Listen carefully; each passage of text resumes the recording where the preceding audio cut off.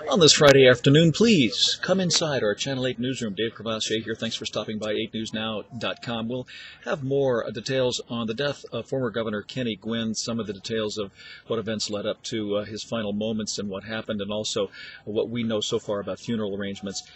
Also more about the death of Eric Scott, the guy who was shot at the Costco here a week or so ago.